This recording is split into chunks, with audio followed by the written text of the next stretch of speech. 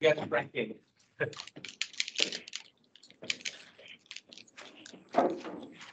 So welcome everyone to the CGPP seminar today. Before we start, I would like to ask our online guests to mute themselves. And I would also like to acknowledge the traditional custodians of the land upon which we gather and pay my respects to elders past, present, and emerging, and extend that respect to all Aboriginal and Torres Strait Islander peoples. Today, it's my extraordinary pleasure to welcome Professor Cherian as our speaker on what 21st century censorship tells us about democracy and despotism. Cherian is a professor of media studies at Hong Kong Baptist University, where he also serves as Associate Dean for Research and Development at the School of Communication. He researches media freedom, censorship, and hate propaganda. And among his long list of works, his book, Red Lines, Political Cartoons, and the Struggle Against Censorship on MIT Press last year was honored by the Association of American Publishers as one of the year's 3 top scholarly books in both the media and cultural studies and in the graphic nonfiction categories. He's also the author of Hate Spin, the Manufacture of Religious Offense and Its Threat to Democracy, also on MIT Press. But once upon a time, before joining academia and before getting a PhD in communication from Stanford, Professor George was a journalist for the Singapore newspaper, The Straits Times. And I first came across his work focusing on media and politics in Singapore and Southeast Asia through his best-selling book, Singapore, the Air-Conditioned Nation, which The Economist described as the best introduction to Singapore's idiosyncratic political system. But I have to say, I was most impressed by your description on your alternative CV on your website that you hold the world record in writing the most books about Singapore politics and media that make no difference whatsoever to Singapore politics and media. So let me now invite Professor Cherian to speak for about 35 minutes on the topic, what first century censorship tells us about democracy and despotism. Then I'll open it up for Q&A. Cherian, the floor is yours. Thanks so much, Max, and for your school for this very, very kind invitation. It's a great pleasure to be here, especially physically, rather than via a webinar. I thank you for that kind introduction as well. And yeah, I guess that bit in my alternative CV is meant to gesture to the fact that I've never let the lack of policy relevance as seen by governments to be a deterrent to my own work. If it feels right, just go ahead and do it. The people in power are not particularly impressed. That's not our job as academics to impress people in power. At least that's the way I look at things. So I want to share with you some thoughts on democracy and despotism via a study of censorship. And censorship, of course, is a topic that fell off the radar for much of Western political science and media studies for many decades, because the assumption was that in the post-democratic and liberal revolution, censorship is no more. But that, of course, was based on the simplistic notion that censorship is largely direct, coercive, and comes from states. Whereas, of course, now we know that censorship can come from many different directions, not just the state, and can take many forms, including fairly insidious, subtle forms that are not easily recognized. And there's a lot been happening in the last couple of decades that I think warrant revisiting this very old topic, censorship.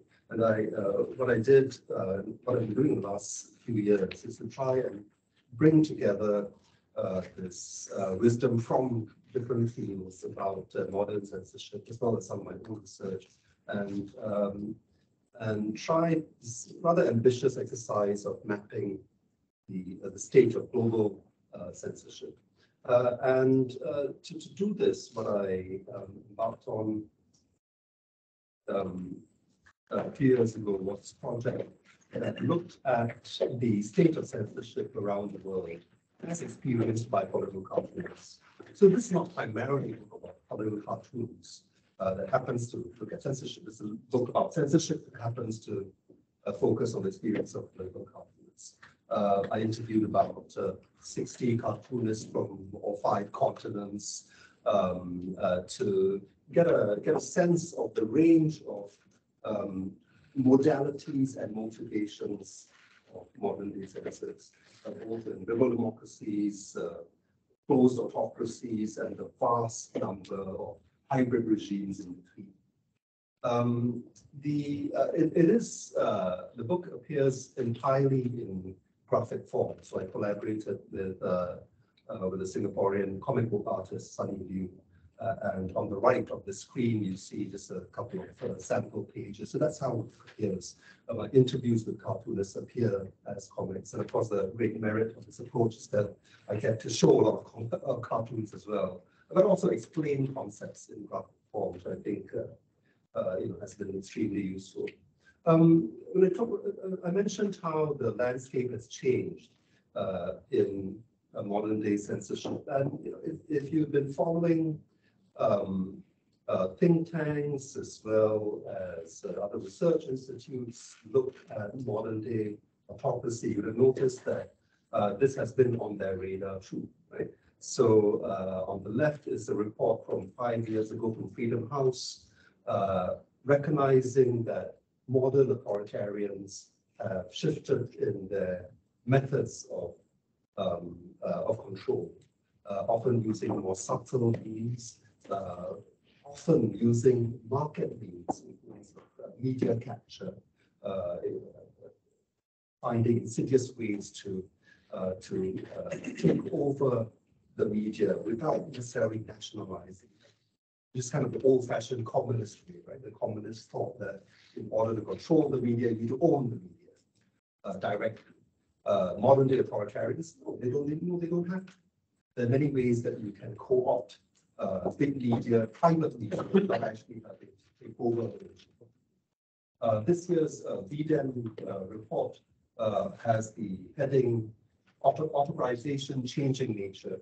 And one of the changes they've identified that is not new to any of you would be the extent of polarization, including toxic polarization that has gripped many different countries. So that's the kind of changes that we have seen in the political landscape in recent times. Well, actually, it goes back more than a few recent years, but I think it's been recognized in the last 5 years or so as worthy of study. But I think, when you think about censorship, I think most of us are still gripped by this Orwellian vision. Yeah. Think about how influential the metaphors, the language of 1984 still are. Yeah. And how much that still influences the way we think about censorship and control. What was the vision that George Orwell presented in 1984? This is a scene from 1984, the movie. And you have Winston Smith being tortured by his tormentor, who is trying to force him to acknowledge that the 4 fingers that he shows may not be 4, 2, 3, whatever. So whatever the censor says, it's an extreme totalitarian view of censorship that says that our job is to tell you that black is white, that thought can be a crime, hence thought crime, and so on. It's about total control. Yeah. And that term Orwellian still has a very strong hold in our imagination when we think about how autocracies operate. Total control of controlling your thoughts, strongly ideological, brooking no dissent, and so on. Yeah. Well, the truth is that there are no states, except maybe a couple of exceptions, that actually do operate that way. Yeah. We now know that, looking back, even the Soviet Union, China stopped behaving like that decades ago. Okay. So I think if we don't acknowledge that, then we're missing what's actually happening on the ground in democracies. And more seriously, I think we may be guilty of underestimating how sophisticated and resilient modern day autocrats are. Yeah. So part of what I want to do in the book is to look at the sheer range of autocratic styles. And this, if you go back to older writings, this is not new to close watchers of authoritarian regimes. So you have Hannah Arendt, for example, pointing out, based on her study of immediate post-war period and so on, that she points out in the book on violence, never assume that violence is power. Yes, violence can be a means of attaining power, but it is never a means of securing power. The quote, which I use in my book from Mao Zedong, the famous one, power flows from the barrel of the gun, again tries to capture for us that power equals violence. But the rest of what he said is often not quoted. And what he actually, the full quote actually says that power flows from the barrel of a gun, but essentially to sustain power, you need ideology. You need your ideological institutions to keep you in power. The gun brings you to power, it doesn't sustain you. So that being the case, well, does that mean that, well, let me give you one more example of a writer sensitive to this. Miklos Harashti, right, in Hungary. A writer, an artist, an organizer, writing during what he himself called the mature socialism, I think he called it. The mature one-party state. He contrasts the early Stalinist period as paranoid, hard, military-like, requiring complete consensus and loud loyalty. Neutrality is treason, ambiguity is betrayal. In that context, there's no such thing as neutral art, and this will be familiar to those of you who studied the Cultural Revolution in China as well. No such thing as neutral entertainment. You are either pro-revolution in terms of being pro-Communist Party, or you are treasonous, anti-national, reactionary. So even art is forced into a propaganda, very Orwellian. But Harashti points out that that was no longer the case in the Eastern Europe that he knew. That post-Stalinist regimes were more confident, therefore softer. They expanded the boundaries of the permissible. So instead of daily directives, what you must say, what you cannot say, there's actually quite a bit of leaving. I note that you have Jennifer Pan scheduled to speak here sometime this term, and of course she and her collaborators have been at the forefront of exploring this in the context of China. Getting rid of this old stereotype that China is for all absolute control. The party would not have lasted if it was about absolute control of all forms and speech and action. Of course, we still do see examples of brutal conduct by authoritarian regimes. So one artist that I feature in the book is Ali Farzad from Syria. He drew this kind of cartoon about Bashar al-Assad. One day he's picked up in an unmarked car, and his assailants break his hands and throw him inside. So this is him in hospital with broken hands.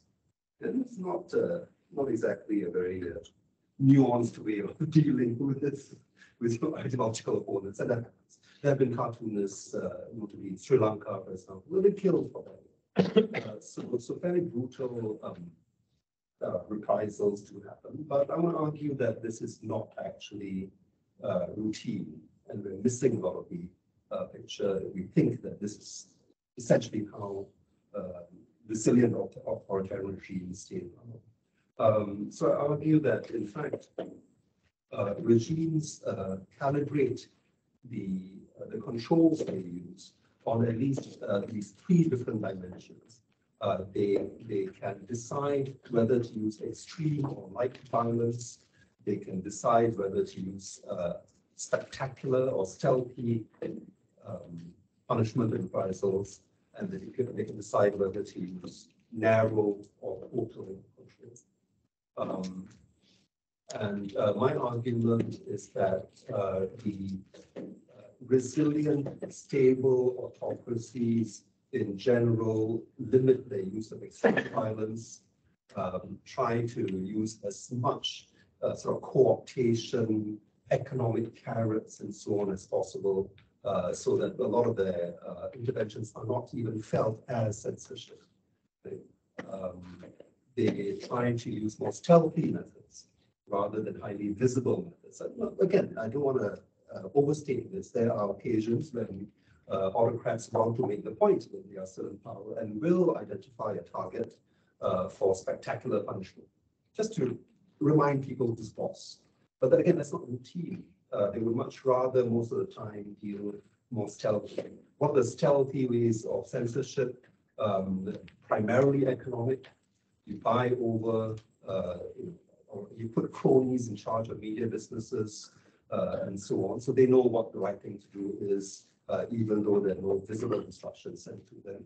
Or one more recent form of stealthy censorship is algorithmic censorship.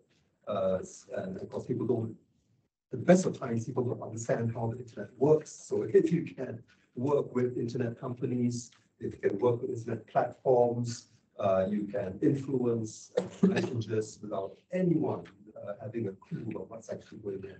So extremely under the radar. And finally, I think this again is underappreciated. Most authoritarian regimes will opt for narrow, targeted censorship rather than total. So there's a lot of comparison between Xi Jinping and Mao Zedong now, but there's nothing in today's China approximates the kind of total vision that was apparent in the Cultural Revolution. So you have, for example, but most of the entertainment industry does not have to conform with communist ideology most of the time. There are other ways, interesting ways in which even news is subject to more targeted control rather than total control. And this is common throughout most autocracies.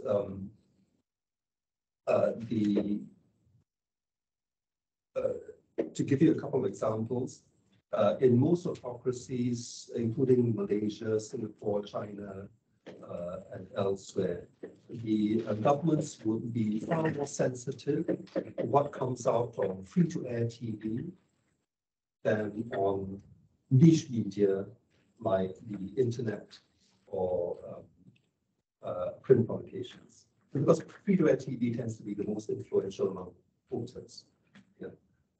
So there are different censorship standards. So what appears on CCTV's evening news is more regulated than what appears in a business publication like Chaisun in China. And same is true in Malaysia, where you have, and Singapore, but we use Singapore as Singaporean, so let me use a Singaporean example.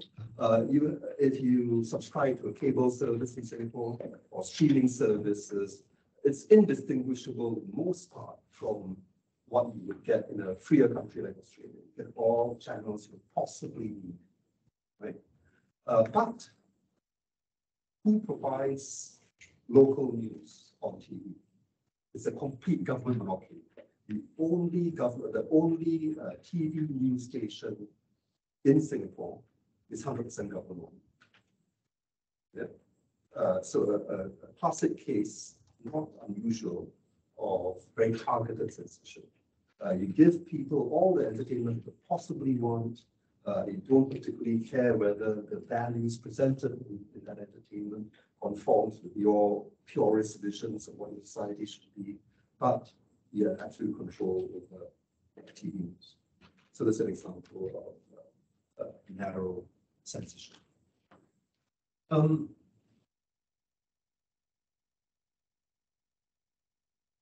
Let me segue into a very brief definition of censorship, which I think will help make clear what the different variations are. If you think about a simple model of censorship, then you could define it as the intervention with power between communication, or in communication between willing senders and willing receivers. I'd be happy to review this in Q&A. But the variations on this, which would include self-censorship, which is essentially the application of power on the sender, such that the sender is no longer willing to send it.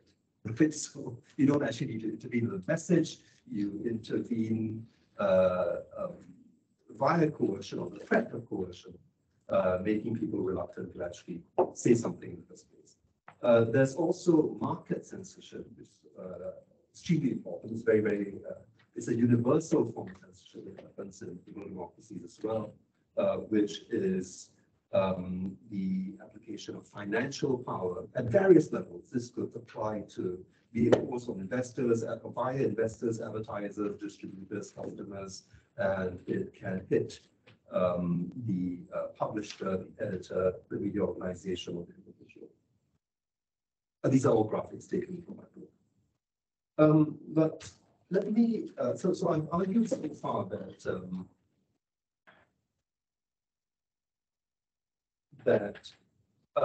to understand modern censorship and autocracies, we have to appreciate the fact that most try to be narrow, invisible, and so on. And the reasons for this, I guess, would be obvious to total scientists in this room. That by and large, we know that under literature that says that the use of coercion and violence can backfire on whoever's using it, and that's clear enough to autocracies. They've learned it from experience, even if they don't actually read journal articles by political scientists, that it might be a mistake to overdo, and hence I think this shift to more calibrated forms of repression. But there is a counter trend that is apparent, I think, in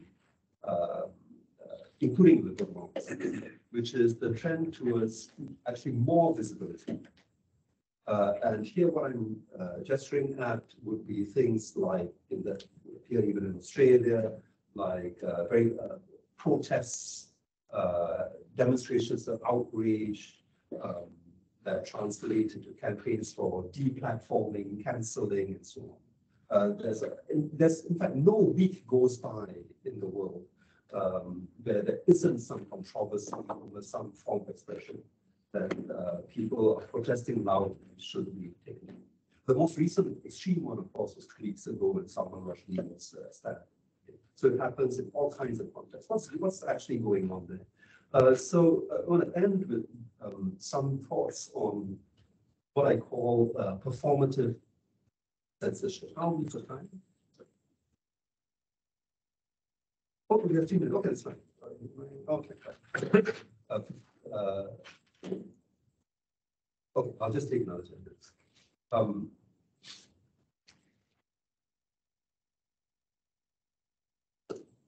So what I'm toying with is this idea that not just censorship, but any dispute over restrictions of any kind, I'm focusing on censorship, a dispute between group X and group Y, you could find that these groups engaged in combat over something like whether the big ones would be whether it's okay to show images of the Prophet Muhammad.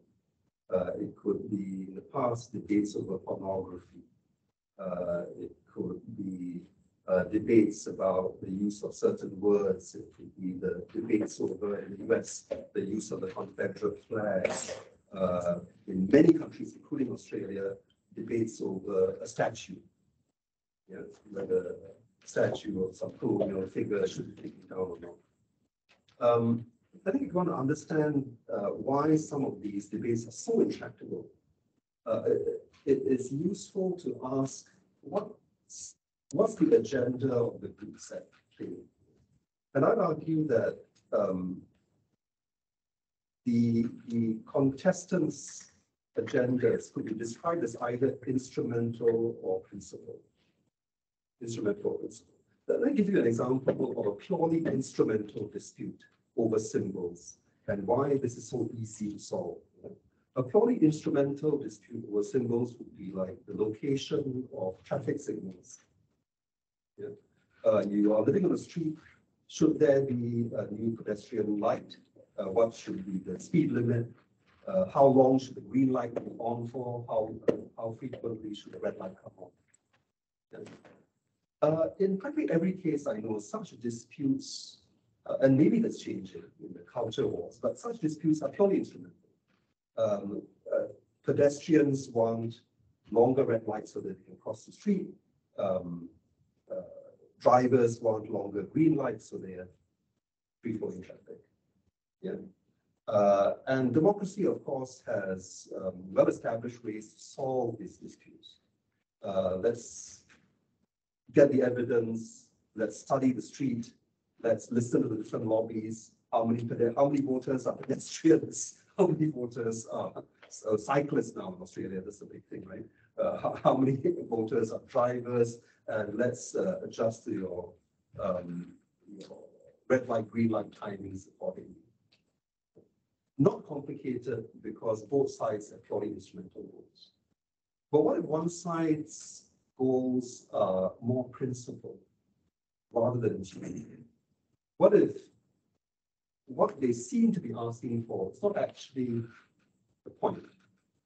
So research going back several decades to disputes in the US over prohibition, for example, and then pornography, suggests that many of these disputes are actually symbolic. They've been described as symbolic crusades, where, for example, pro-temperance lobby, anti-alcohol lobby, actually, frankly, is not that bothered about who's drinking and who's not drinking. Alcohol becomes a symbolic dispute for a particular group to advertise its values. A group that feels that it's been too marginalized, has been too ignored, sees a cause celeb over which it can state its values, make its presence heard, make policymakers take them more seriously. That's really what they want. It's more about principle, less about instrumentality. And authors who came up with this idea of symbolic crusades came to this conclusion because what they found was that once this battle had been resolved in one way or another, once pornography had been banned or once alcohol had been banned, for some reason the groups that had been pushing very, very hard for these bans were not at all interested in enforcing. So everyone knew, for example, that yeah, ban alcohol, but anyone who wanted alcohol could still get it. Everyone knew that it could ban pornography, but anyone who wanted pornography could still get it. And so this was observed in the US more than 50 years ago. It's routine in more controlled societies today. Like, for example, the modern equivalent of it would be that, say, in Pakistan, there's a national ban on alcohol. Everybody knows you can drink alcohol. Right? They just have to do it at home and hotels and so on. So why is it that the groups, the lobbies that treated as that expressed such intolerance over the sin of drinking alcohol were willing to tolerate the fact that in fact there was still alcohol in the industry? It's because their goals were not in fact instrumental. It's because their goals were not actually to stop everyone from drinking alcohol. Their goal was simply to state that they are from a community whose values must be taken seriously. It's about being taken seriously. I mentioned the Prophet Muhammad cartoons, and Salman Rushdie is another important, interesting case. You would think that the goal there is to seriously ban this word, satanic verses, if you're a Muslim country. I've asked friends in Pakistan, as well as India. India, by the way, was the first country to ban satanic verses. I've asked friends in India, well, the ban still exists. Is it possible to order satanic verses online? Yeah. And they went through the process, they showed me the screen grabs, you can order it online. Is it because India and Pakistan or Indonesia don't know about the internet? Is it because religious conservatives don't know about this huge loophole? Of course not. Right? But as these scholars 50 years ago realized, enforcement was never the issue. The issue was stating their values. So I've come to the conclusion that you can map various censorship disputes on this grid. That the easiest to solve, like I said, is where both groups are instrumental in their goals. If one side is instrumental and one side is principal, that's also okay. So this would be the case with both alcohol and pornography, because, and I say that those who want to drink and those who want to consume pornography are generally more instrumental than principal. Yeah. So the consumer of pornography, for example, does not consider it a major concession if the local regulator says that, well, you can have your pornography, but it needs to be wrapped in your porno magazine, but it needs to be wrapped in brown paper. Or you need to ask the vendor for it, and somebody openly displayed. The consumers of pornography don't say, well, this is a violation of my rights. I need to have it displayed. Yeah, they say, oh yeah, okay. Give that concession to the conservatives. In contrast, something like statute disputes are in what I call the zone of zero-sum contention, and the Confederate flag dispute as well. Both sides see this as a symbolic weapon. Yeah. If one side was more instrumental about it, it would be easier to solve. Because, for example, there have been attempts to deal with statute dispute by saying that, okay, let's leave the statute there, but let's change the plaque, right? Let's make sure that any visitor to that statue reads a disclaimer that this guy was once regarded as a hero, but here are the horrible things he did. That would work if the anti-statute people were more instrumental. But if both sides see the alternative position as intolerable and a slight on their own position, their own status, then you end up with a state of affairs where neither is willing to give it. They lose too much in it. So that's where I am in thinking about that. I have no idea, frankly, how to solve this issue of zero-sum contention, where both sides are equally committed to some, to either side of the symbolic dispute. I would just say that I would interpret the proliferation of such disputes as a symptom of an increasingly polarized world and culture wars that are erupting in many polities. Thanks so much, for laying all of that out and giving us a lot to unpack. I want to jump right in and ask people in the room